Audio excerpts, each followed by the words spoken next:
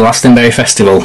Drug taking while at festivals such as Glastonbury this weekend, 1,500 people up to 210,000 people.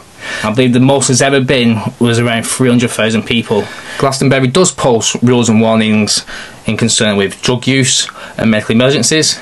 They do state that calling 999 might not actually be the quickest way to get medical help. Organisers have also issued warnings in relation to fake drugs that may be sold on the site.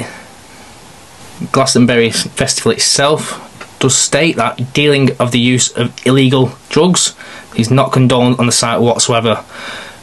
In the terms and conditions, it does state that on entry the staff can actually search you for drugs, and if you are found in possession of drugs you will be evicted from the site and police will be contacted. I believe Glastonbury Festival does have drugs warnings and official advice to around 9 points on drug taking and how to basically get medical help in case an emergency happens. These warnings go as follows, which is basically common sense.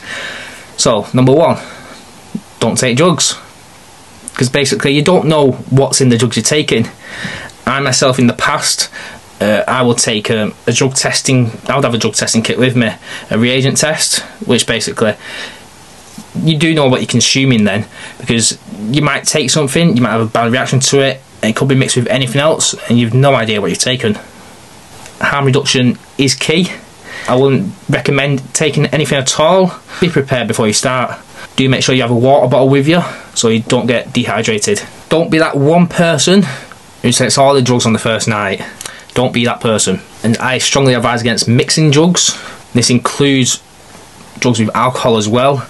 And one of the most important ones, just look after your health. Make sure you've got enough rest, you've eaten enough food, you're staying hydrated.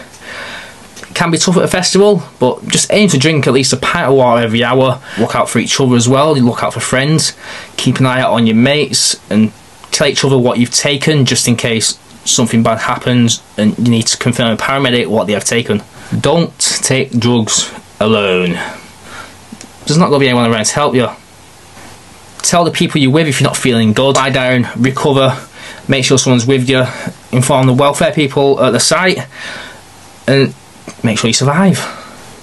Have fun, look after yourself, and make sure you listen to these points.